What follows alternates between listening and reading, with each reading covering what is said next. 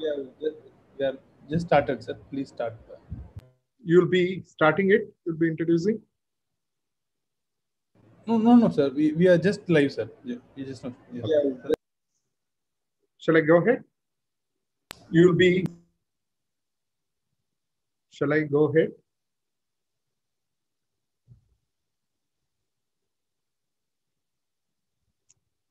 Yes, You'll sir. be, Yes, sir. Please. okay, sure. That's what I did. Fine. So good evening, friends. Today we have this talk on the future of mobility.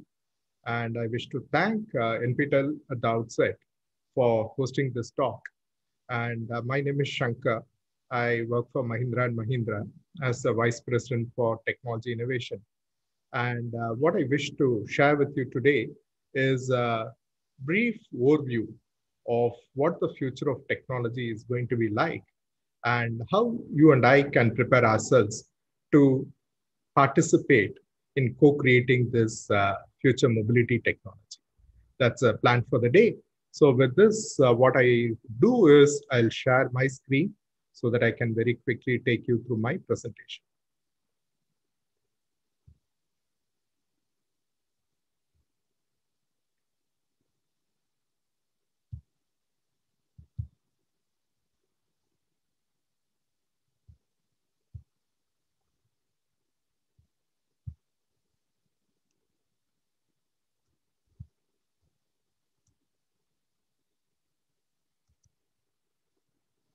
So I hope you are able to see my screen. And today's focus for discussion is the future of mobility. And I am Shankar Venugopal. So this is the first in a series of talks that we have planned. And this is from a bunch of experts, technical experts from the Mahindra Research Valley based in Chennai. And to start with, we have identified about 10 topics that could be of interest when we look at the future of mobility. And the very first talk is to give you an overview of the future of mobility itself. And this will be followed by a few other topics, which are all related to realizing the vision of a sustainable mobility for the future. And this would span across technology, innovation, design thinking, materials, electronics, a whole gamut of topics, which would all come together in creating this future mobility technology. So this is just the first in a series. To introduce myself, I'm a Vice President for Technology Innovation and Knowledge Management at Mahindra and Mahindra. I'm also the Dean for the Mahindra Technical Academy. And prior to joining Mahindra, I had worked for a few other organizations in technology leadership roles. And these companies include Cummins, Honeywell, Dow Chemicals, General Electric, and the Indian Space Research Organization. And by way of background, I'm a Ph.D. in material science. I did my Ph.D. from the Indian Institute of Science, Bangalore, and also did my management education from the Indian Institute of Management, Bangalore.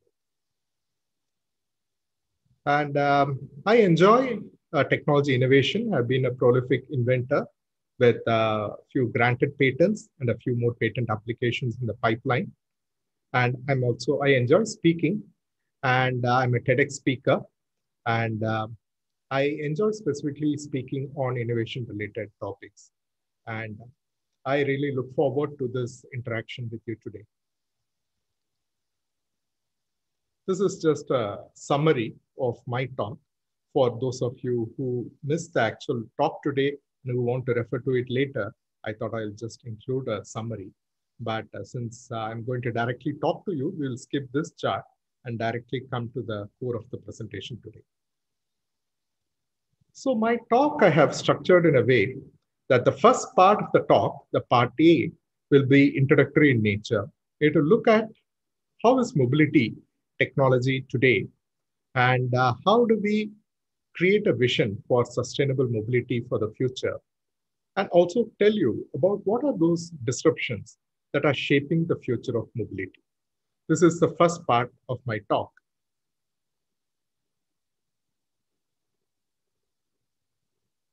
When we look at how is mobility today, the very first topic that we need to address is to make sure that the mobility technology is absolutely clean. Today, we have vehicles which have a reasonable level of emissions, and we are looking at future technologies where we can achieve zero vehicular emissions. This is one of the very important goals that we need to pursue when we talk about future mobility. We want absolutely clean emission, no pollution at all from vehicles. And this is, I believe this is absolutely possible through technology and innovation. So this is the very first aspect of future mobility, making it absolutely clean. Second aspect is also to make it absolutely safe. Again, we have technologies with us which can make it absolutely accident-free. So this is perfectly possible, and we need to work towards this. And the third, of course, is something that you're all familiar with, which is the traffic jams, navigating to the dense city traffics. And it's very important for us to come up with technology-based solutions, which would help us to navigate through the dense urban traffic. So these are the three big challenges that anybody aspiring to make an impact in the mobility industry in this space should aspire to solve these three big problems and achieve absolutely clean mobility, safe mobility, also convenient in terms of the ability to navigate through dense traffics. I think these three will form three very important dimensions of the future mobility scenario. So when we talk about sustainable mobility, I'm talking about a mobility which is clean, which takes care of us, absolute safety, and which is also fast and convenient. This is what I have in mind, and I will take you through a bunch of technologies which will help us to achieve this. So when I propose a future technology which is clean, safe, also convenient, I'm looking at a few technology disruptions that's happening around us in the form of electric vehicles, autonomous vehicles, and connected vehicles. And added to this is a business model disruption of shared ownership, or in simple terms, the Olas and the Ubers that we all use. So it is this combination of technology disruptions and business model disruptions that have the promise of building a sustainable urban mobility technology for the future. And a lot of my talk today will center around these disruptions, the three technology disruptions and the one business model disruption of shared ownership. And my own experience in these areas span across working on electric vehicles, autonomous vehicles, and also connected vehicles. And we also been working on vehicles that are suitable for shared mobility models. So I will derive some examples, case studies from this work experience that I have working in these technologies and products.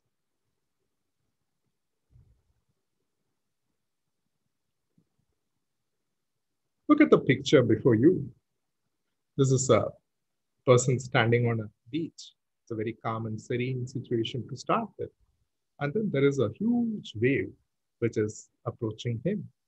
And this picture is representative of the disruptions happening in the automotive industry. Disruptions happens across multiple industries. And today I have taken the example of the automotive industry. And the disruptions, the magnitude of the disruption is shown by the magnitude of the wave that you see here. And the person standing on the beach, it could be you, it could be me, it could be anybody out there. But when the disruption of this large magnitude, we have very few options in terms of how we can react to it, how we can respond to it. So today I'm going to introduce to you some of those disruptions that are happening in the automotive industry, which in turn are shaping the future of mobility. And when I say that we have to prepare ourselves to handle these disruptions, the image that I have in mind is what you see here. This person, instead of standing meekly before that big wave, is actually picked up a skill that could help him to ride this wave. So we need to prepare ourselves to ride this wave of disruption.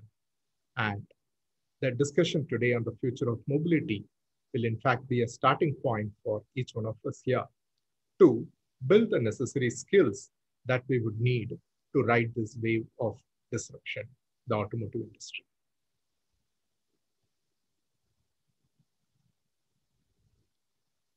Friends, I'm sure you are very familiar with this picture that you see here. When you open the bonnet of your car, this is what you have been seeing for quite a few decades. So there is nothing new, there is nothing surprising in this particular image. And it's a very old, familiar image. But you know that if you happen to open the front bonnet of an electric car, the image would look more like this than the previous one. All those components that you have seen in the earlier image do not exist in an electric vehicle. This happens to be a Tesla Model S electric car, and most other electric cars will be quite similar. So I showed this image just to tell you how much of a big shift it is to move from the internal combustion engine vehicle to a fully electric vehicle. It's a fairly big paradigm shift. It's a shift not only in terms of the design and operation of the vehicle, it's also a shift in terms of the entire ecosystem built around the automotive product. Here you see the various automotive components. And when we talk about electric mobility and electric, autonomous, and connected vehicles, all these technologies coming together, we are also talking about building a whole new ecosystem of technologies and suppliers around these new technologies. So it's one of the biggest shifts that this automotive industry is seeing. So it is very important for us to be proactive in understanding what these shifts are and how we can actually contribute to making this transition happen. When we talk about rebuilding the auto component suppliers ecosystem, we are looking at certain systems which won't continue the new technology, which are like engines, clutch, radiators, gears, a whole bunch of mechanical systems which may not find a place in an electric vehicle. There are also certain systems which will continue to be there, which will be the steering systems, the seats, brake lining, headlights, leaf springs, shock absorbers. Some of them will definitely be there. So you would continue to see them. And also the introduction of certain new components like the batteries, the motors, wiring harnesses, inverters, microprocessors, more and more electronic sensors and controllers. So this is what I mean when I mention about rebuilding the entire ecosystem around the bike. All these are actually opportunities. If you are able to learn these new technologies proactively, then we'll be able to leverage all these big changes that's happening around us. So with that, I'm able to kind of introduce to you what is happening in the mobility space. Now I want to really shift gears and talk about the real action in terms of what should we do to realize the vision of future mobility. What are the challenges ahead of us? What are the bottlenecks? And what are the real opportunities that we have to make this happen? This is the second part of my talk. And I would like to spend a little more time on this part because this is something where we can do something about.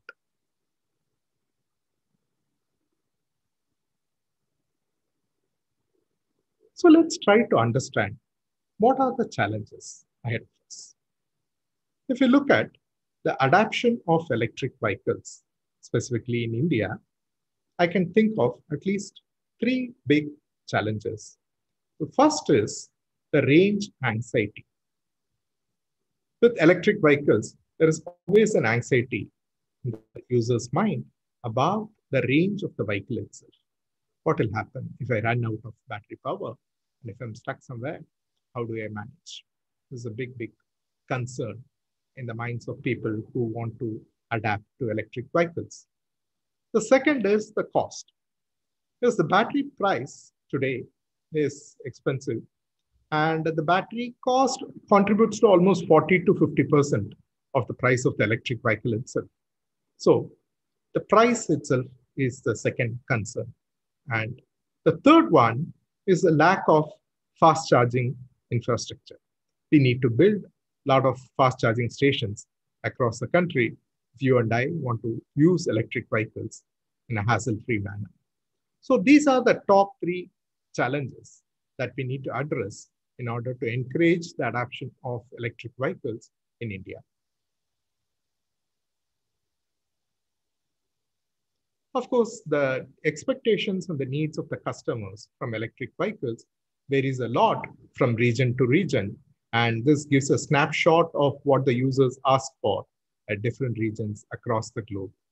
And definitely, if you see the India, you would see that lack of electric vehicle charging infrastructure shows up prominently as a concern in the minds of the customers. So this is something that we need to address, and we need to build a reasonably good infrastructure of charging stations, more specifically fast charging stations, in order to help people adapt to electric vehicles.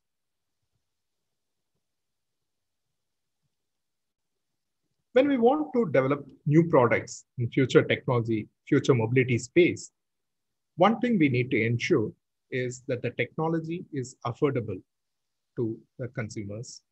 And I already mentioned about the battery being expensive. So apart from the battery cost, there are two other areas that we need to keep in mind if we want to make the technology affordable. Second is the charging infrastructure. We need to make sure that we are able to build this charging infrastructure in an affordable way, because we need lots and lots of these charging stations. So it has to be done in a very affordable manner. The third one, which is the LiDAR, that is more in the context of autonomous vehicle. The LiDAR has been traditionally expensive, and that has been one of the concerns in the minds of people who are looking at practical applications of autonomous vehicles. And these three, the battery, the charging stations, and the LiDAR, these three have been some of the areas where innovators have focused on to make the technology affordable. Once you make the technology affordable, it is also important to make sure that the new technology is sustainable. From this perspective, I want to draw your attention to some of the critical materials that enable electric vehicles. You're all familiar with the lithium-ion batteries that go into electric vehicles. Along with the lithium, you also need cobalt. These are two very critical materials for the battery of the electric vehicle. And we need to make sure that these materials are readily available when we scale up the manufacturing of electric vehicles. So we need to mitigate all the risk around availability of critical materials when we scale up electric vehicles. Also, there is a third material, the rare earths, which are the materials that go into the magnets, and these magnets make the electric motors very compact and efficient. So we need to look at these three materials, lithium, cobalt, and the rare earths. We need to understand their chemistries. We need to understand how to design products with these materials, because these are the building blocks of the future mobility.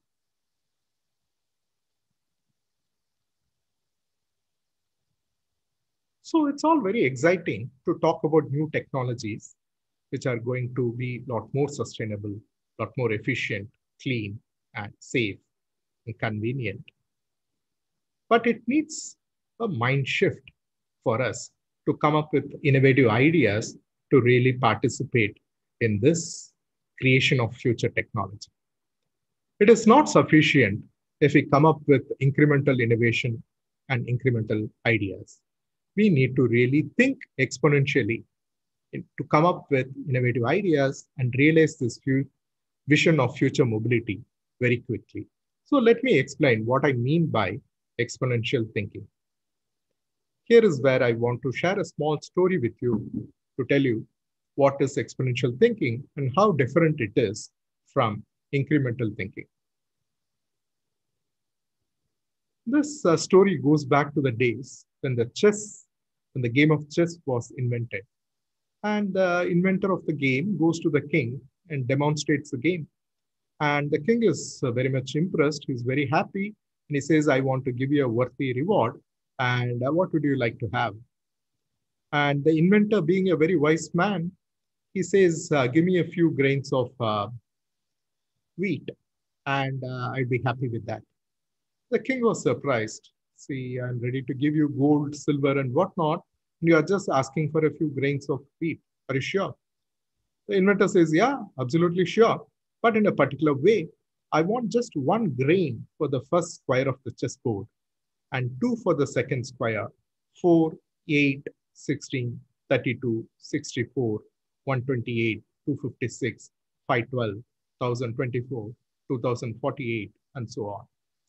The king did a quick math and said, okay, just a few grains of wheat. It should not add up to much, maybe about 10 bags of wheat. That's fine. It should be okay.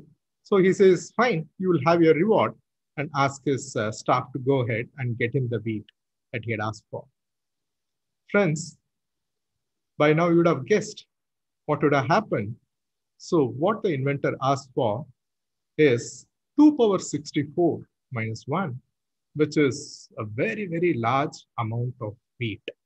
So many million tons, metric tons of wheat. And if we compare with where we are today, it is about 1,645 times the global production of wheat in 2014. Okay, this is a really, really large number. And of course, the king could not give the reward the inventor asked for. And what this tells us is, when we talk about exponential growth, the numbers to start with may be very small, but it grows up and suddenly you will see mind-boggling big numbers, which you would have never even imagined. Why I'm telling you this is because the technologies that we are going to use today to build products for the future mobility, these technologies are growing exponentially. That's the reason why I want you to appreciate the nature of exponential growth. For example, if I take 30 linear steps, 1 meter each, I'd have just walked 30 meters, which is not much of a distance. But instead of linear, if I take exponential steps, start with 1 meter and make it 2 meters, 4, 8, 16, like that. In 30 steps, I would have gone somewhere around 25 times around the world. Try to imagine 25 times around the world in just 30 steps. That's a kind of distance I would have covered when I shift from linear to exponential. Friends, let me show you the technologies that are really growing at this rapid rate. These are just a sample of technologies which are growing at this exponential rate. Some of them are connected technologies. Some of them are cognitive technologies. Some of them are clean technologies. But all these are exponentially growing and they are disrupting across multiple industries. And I'm sure you are using one or more of these technologies in your day-to-day life today. It's not something new. They're all very familiar technologies like mobile internet, cloud, artificial intelligence, energy storage, like the lithium-ion batteries that I talked about, advanced materials, autonomous and near autonomous vehicles, 3D printing, many things. I'm sure it's not new to you. You have been getting some exposure or the other to these technologies. But what I want to remind you today is all these technologies are growing exponentially, and we'll be using one or more of these technologies to build future mobility products and solutions. That's why we also need to think exponentially. It's very important. If the technology is growing exponentially and you are only thinking incrementally, that's not the best use of technology. You also need to be in sync with the growth of technology. That's why we all need to think exponentially big. Let me just also show you an example of what happens when multiple exponential technologies converge. This is a small 8-seater vehicle called Ollie. And this has been on the roads for about 5 years. This is not a futuristic product I'm talking about. This has been on the road and been collecting a lot of data. And this vehicle is 3D printed and made of advanced materials that make it very lightweight.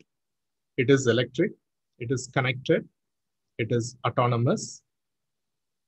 And interestingly, though it is autonomous, it doesn't have any onboard intelligence as such. It has a few basic sensors and cameras, and it collects information about the surroundings, and it sends this information to IBM Watson on the cloud. Watson processes this information and directs this vehicle either to accelerate or brake, turn left, turn right. With this kind of architecture, this vehicle is able to navigate through dense city traffics. So this is what I mean when I talk about a convergence of multiple exponential technologies. So of the 12 technologies that I showed you, there are at least 7 or 8 technologies which have converged in this product that you see here on the screen. So friends, when multiple such exponentially growing technologies come together, things can change overnight. So it is very important for us to appreciate the power of the convergence of such disruptive technologies. This is very important. And all these technology disruptions that we talk about start with digitization, looking around and asking what has still not been digitized and how I can create value by digitizing. The initial results could be deceptively small, but suddenly it picks up momentum and then starts disrupting things around you. Once a disruption happens, you will see dematerialization. That is, certain physical objects which you are familiar with may not be there anymore. Remember the vehicle, what was there under the bonnet for an IC engine vehicle was no longer there in the case of an electric vehicle. So that's what I mean by dematerialization. Material things vanish. And then, of course, there will be a demonetization because the cost associated with the materials, cost associated with manufacturing, marketing, a whole bunch of cost also will get knocked off when those physical objects, when they vanish. There is a significant cost reduction also. When that happens, there will be a democratization of technology. What it means is anybody and everybody will be able to access this technology. It will become so affordable and accessible that everybody will be able to derive benefits from these new technologies. This is the nature of the transformation that we are talking about. And what I explained to you today is called the 6D transformational framework, where we talk about digitization, deception, disruption, dematerialization, demonetization, and finally, democratization. This is the way in which disruptions happen. It all starts in a small way, but ends up with making the technology accessible and affordable to every single person out there. We can see examples and evidences of this in the automotive space itself. I told you the battery is expensive. The battery contributes to 40 to 50% of the price of the electric vehicle. But if you look at this data, you would see that in the last 6-7 years, there has been a more than 70% drop in the price of the lithium-ion battery. And the battery is expected to further fall in price the years ahead, making it a lot more affordable to a very large population of people. So this is evidence of how technology is actually evolving in the direction to make it a lot more affordable. So this is just one example in the case of a lithium-ion battery. Let me also show you what's happening on the LiDAR front. The LiDAR, which is the eye of the autonomous vehicle, has been evolving very rapidly over the last few years. If you look at the data from 2007 to 2017, you see that the size of the LiDAR has become very, very small and compact. You can actually carry it on the palm of your hand today. It's so small and compact. What I'm showing you here is LiDAR from a company called Velodyne, and it's become very small and compact. And when it's becoming smaller and compact, what has also happened is the price of this LiDAR has fallen very significantly. It was about $70,000 in 2012, and it became less than $1,000 and in 2017, and people are talking about LiDAR, which is even sub $100. Okay? That is the rate at which the cost of the LiDAR technology has been falling. So from 70,000 to just $1,000 is a phenomenal, unimaginable shift. So these are the things that are really accelerating the evolution of the future mobility. The compound technologies are growing exponentially, not only in terms of their performance, their cost is also falling exponentially, so that these technologies become affordable to a very large group of people. So now that we have talked about the various technologies, let us look at what is it that we need to do. Okay, this brings to our attention a very important aspect, especially during this lockdown period when we are all cut away from our offices, colleges, from our friends, and all our colleagues. Sometimes we wonder what is it that we can do sitting at home. How do I innovate? How do I disrupt? What can I do? I don't have access to my labs. I don't have access to my library. What do I do? But friends, this is precisely the time for us to reboot, reinvent, and reignite. Early, sometime in mid-March, when Mr. Anand Mahindra gave an interview to Economic Times, he asked, can we use the lockdown period to look at our personal and professional way of life and ask, how can we better serve the post-corona world? Can we use this downtime to actually introspect and figure out better way of doing things? Can we use the time available to us to come up with new ideas and innovations, to dream bigger dreams about the future and raise ambitions for the post-corona world? So what can we do? Can we use this time to actually reskill ourselves to prepare for the future of mobility and to serve the post-corona world?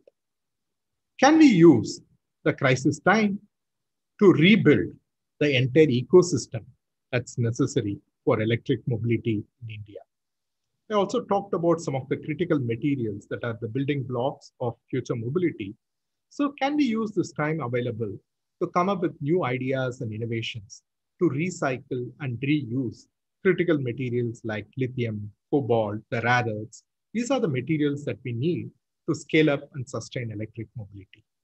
So friends, I would invite each one of you to use this time to actually reskill yourself, contribute to rebuilding the ecosystem for the future mobility, and also look at ways in which we can recycle and reuse the various materials that we need for scaling up the future of mobility. I think if we do these three things right, we'll be able to realize the vision of future mobility in India. This is very important, and this is an opportunity for each one of us to contribute to building the future of mobility. So for those of you who want to really take this discussion very seriously and do your own research and start coming up with some ideas, I also included a small assessment quiz into this because it's going to be a series of talks. So it's always good to assess ourselves to see how much we have absorbed from these talks. So the assessment for the discussion that we have today are just 5 simple questions for which you can answer and then share it with the NPTEL. The first question is, what are the disruptive technologies and business models that are driving the future of mobility? The second question, what are the top 3 technology challenges to be addressed to realize electric mobility in India? The third one, what are the critical materials that form the building blocks of electric vehicles? Fourth one, what are the 12 disruptive technologies that I referred to? And finally, the fifth one, what are the 6 Ds of the disruptive transformation framework that I explained to you today? So friends, I look forward to hearing the response to these 5 questions from you so that I will know how much of this has actually been absorbed by you. That will also help us to plan the other talks in a more effective manner. So with this, I'd like to share my coordinates so that we can stay in touch if we have any other questions related to the discussion that we have today. I have an active blog called Innovation Flow, and you could also reach out to me on my email. And with this, I expect to stay in touch with you. I would thank each one of you for attending my talk today. And I would like to thank the organizers from NPTEL for hosting my talk today. Thank you so much. With this, I will stop sharing and I will look at what kind of questions you would want me to answer.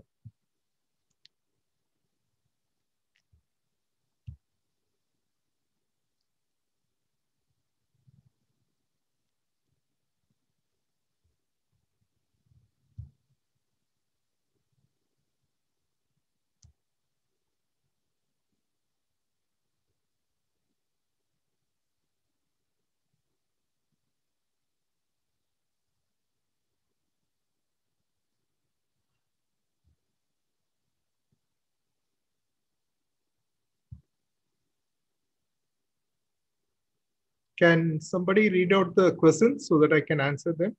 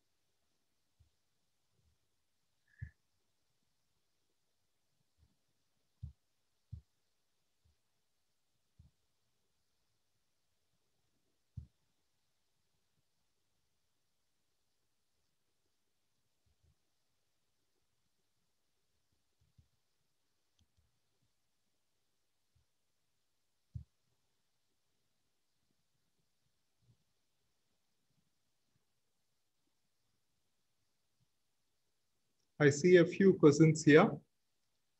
So let me try to cover all this.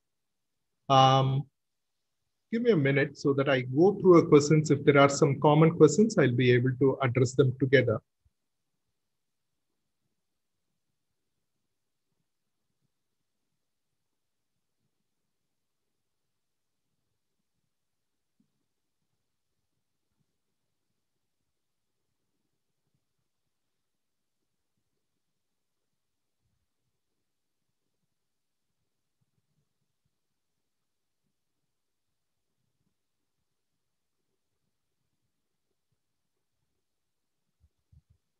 There are quite a few good questions.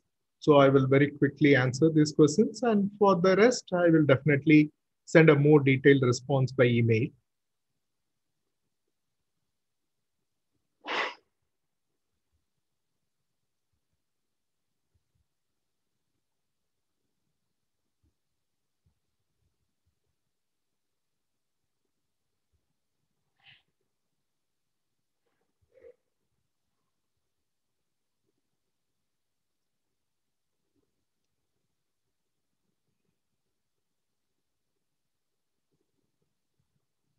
Okay, so let me start with a few questions. One is about the charging infrastructure that I talked about. So somebody has asked about the possibility of wireless charging. Absolutely, it is possible to look at dynamic charging and wireless charging of electric vehicles. In fact, there are pilot scale experiments going on at Tel Aviv in Israel and Seoul in South Korea, where typically there is a metal strip laid out on the road, and the electric vehicle, as it travels over it through induction, it gets charged. So the more the distance the vehicle travels on such a road, the more charge that it will accumulate. So this is quite possible, and the technology is evolving, and very soon we may be able to use such wireless charging technologies. It's quite possible. And in terms of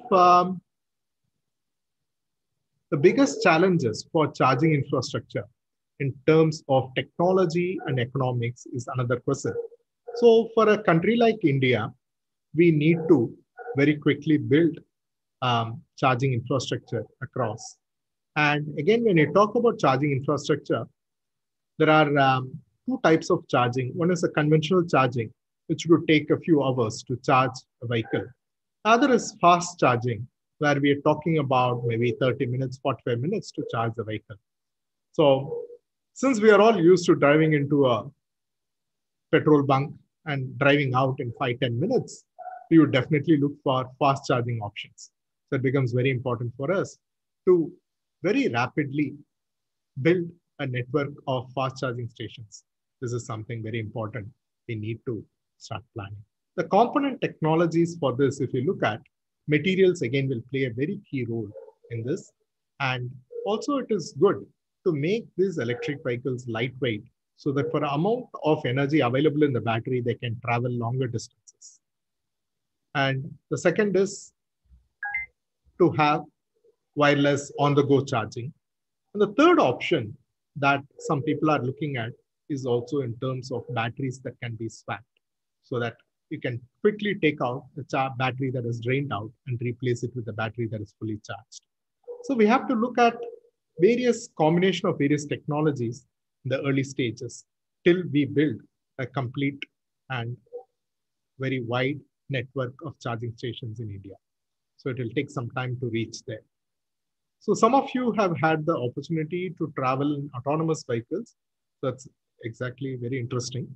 And I haven't traveled in an autonomous vehicle so far. But what I have seen is autonomous tractor. That's what we have been focusing on. So we have looked at semi-autonomous tractors, driverless tractors, which can work in our Indian farms. And that is the area that I'm very passionate about. And we have made good progress in terms of not only bringing in semi-autonomous features to these tractors, but also keeping them very, very affordable so that an Indian farmer can afford to buy and use autonomous driverless tractor. So this is my area of interest. I haven't actually worked on a driverless car. I only worked on a driverless tractor. There are a lot of questions about building capability. If you want to, what kind of skills I need to build if I want to get into the automotive industry. The third or fourth talk in this series is going to be specifically on the skills that we all need to build if you are aspiring for building our career in the automotive industry. So just wait. The fourth talk in the series will address all your questions about building skills. Okay, so just hold on to a couple of weeks when you get to attend the fourth talk in the series. There is a question about future energy storage options. So I talked about only the battery. When you talk about energy storage, definitely there is a lot of work that's happening to look at beyond lithium. How can we come up with energy storage systems beyond lithium and also with a relatively lesser cobalt? Since the lithium and cobalt price has been going up, people have looked at reducing the amount of cobalt. And I believe it's almost now 1/6 of the amount that was used a few years back. So there has been good progress in that front.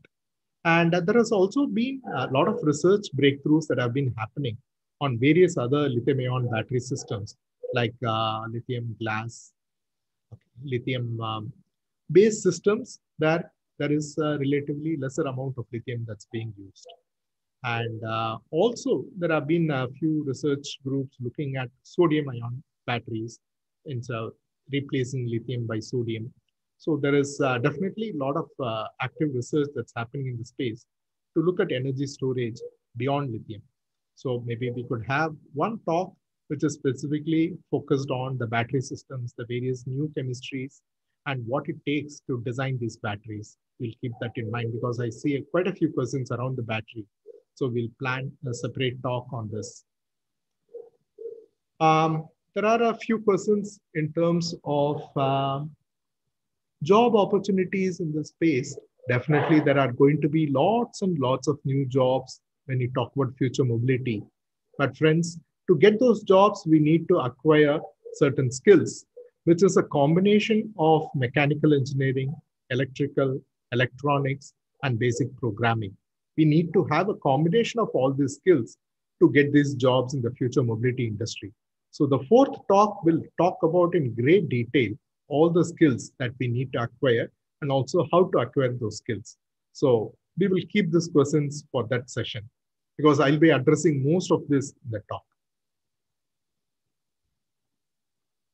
The future of automobile students, what is the future? Absolutely, it's going to be very bright, very nice with a lot of job opportunities and very interesting, very challenging work ahead. But again, you need to go beyond your classroom and pick up a lot of those newer skills that you need to work on these challenging problems.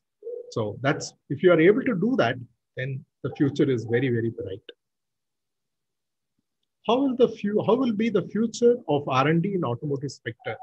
And what an automotive enthusiastic graduate, BTech mechanical do to enter into automotive R&D? So this is where I again talk about the skills. So hold on to the fourth talk in this series. We'll talk about a mechanical engineer. What are the additional skills he or she need to pick up to get into the automotive industry? Okay, please hold on.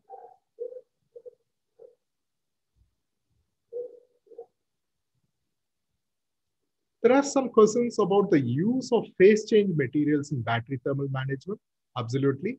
There are active thermal management and passive thermal management. And then phase change materials play a very important role.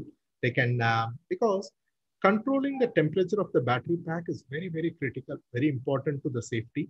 So phase change materials definitely will be a very important technology to look at when you talk about thermal management of the battery pack. There are some questions about the pandemic and because of the pandemic, will there be a kind of a loss because less number of vehicles are selling and things like that? Yes, definitely it had an impact, but things are improving now. The sales numbers are going up and things are again slowly getting back to normalcy now. So I think you should not worry too much about it.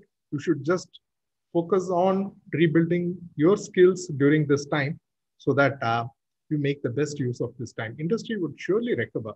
And the pandemic, although there is a temporary impact of the pandemic, I'm sure the post-corona world will open a lot of newer opportunities. So just don't worry about this at all. Just focus and use this time to reskill yourself.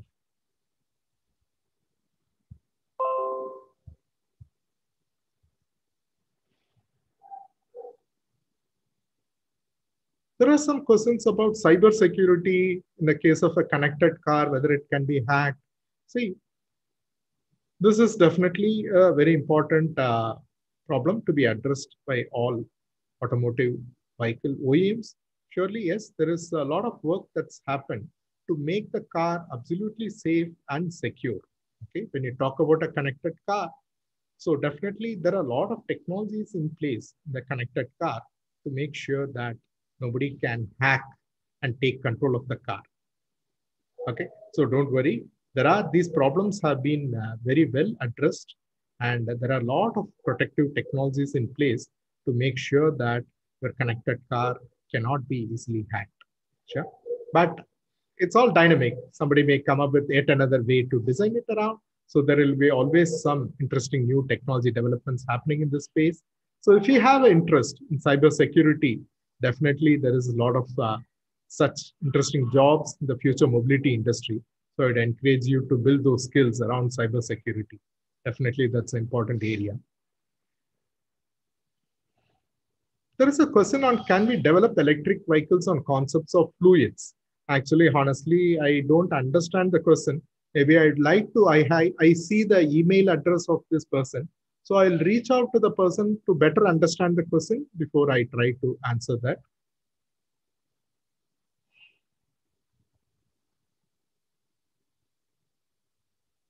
There are some questions specifically about Mahindra recruitment process and jobs in Mahindra. We do hire a lot of young graduates and postgraduates every year. I'd be most happy to tell you how to apply for a job at Mahindra, but we can take it offline.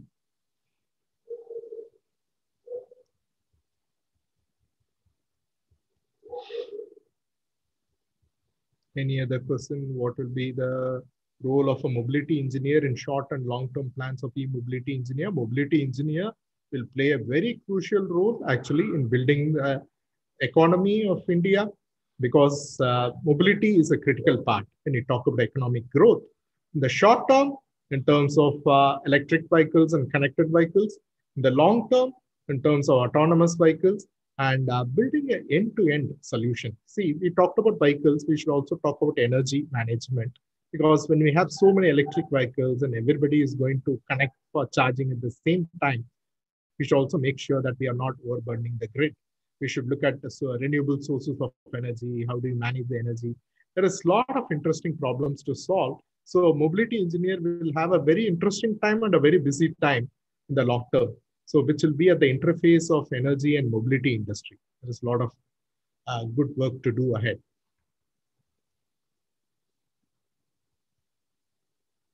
Government policies, absolutely, there are a lot of very good government policies to encourage electric mobility in India.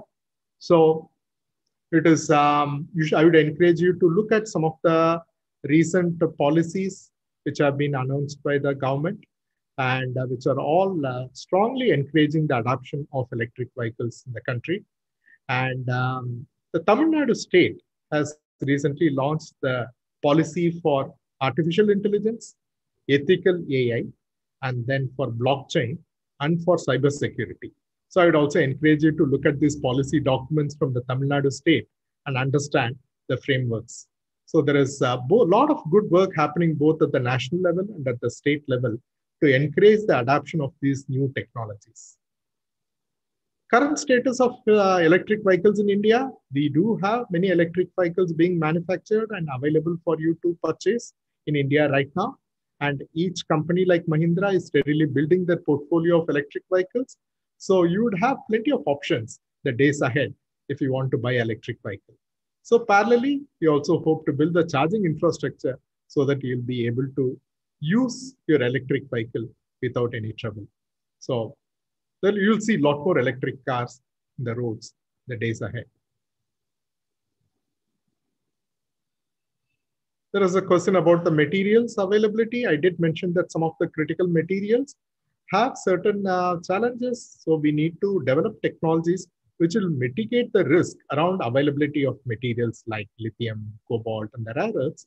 So definitely there are research problems to be solved there.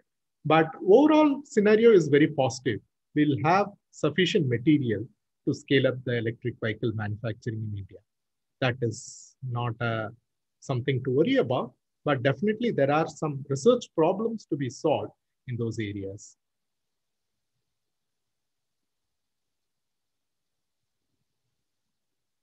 Opportunities in EV for a new young generation. The whole of the way I see the future is a combination of electric, connected, and autonomous. So that's what you'd all be using, and that's what you'll all be building. So the future is all about electric that way. I'm not really exaggerating, but that's a way in which the whole of mobility technology is evolving. Prices, definitely it will come down, because when I tell you that technology is exponentially growing, the price of the technology also will fall exponentially. I gave you a couple of examples of the lithium-ion battery price and the LiDAR price. So trust me, all these technologies will definitely become affordable days ahead. So don't worry. Because we have seen many such technologies which are initially very expensive. Within about a decade's time, they had all become affordable, especially if you look at electronics and communication space. It's so affordable today. The same thing will happen in the mobility space also. So just trust me, all these technologies will become very, very affordable.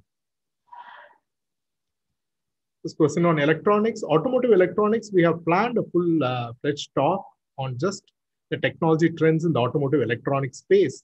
So we will take some of these questions after the talk, which is the 8th or 9th talk in the series, is on automotive technology trends.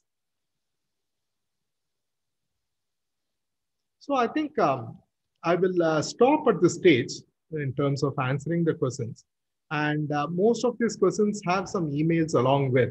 So I will make sure that I respond to you by emails with the detailed answers and some links and references.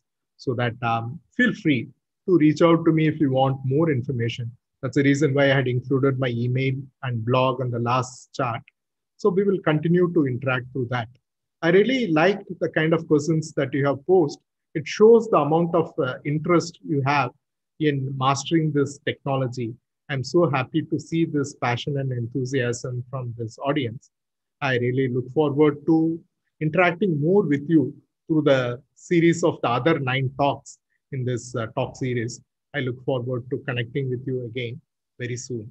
But in the interest of time, I would stop now because it's going to be 7 now. So I don't want to spill over the time. So I'll stop here and I will assure you that you will get answers for your questions through individual emails going forward. Sure. Thanks. Thanks so much.